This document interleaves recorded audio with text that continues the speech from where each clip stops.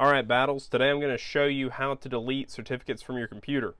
Now, when you plug in your CAC, it saves all 3 digital certificates.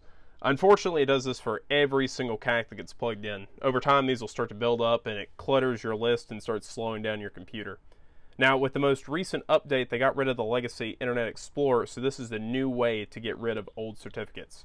So the first thing you're going to do is you're going to go down to your search bar and you're going to type in Internet Options. So it already prompted me for it. Enter.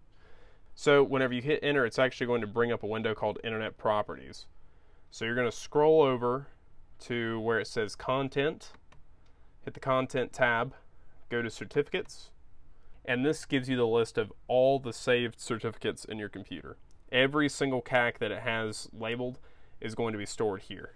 Now, if you want to delete these, what you do is you click Remove, and it prompts you and asks you if you want to delete these. Now obviously I'm going to hit no because these are my certificates, but this is where you delete old certificates. And there you have it. Super easy. I hope this video helped.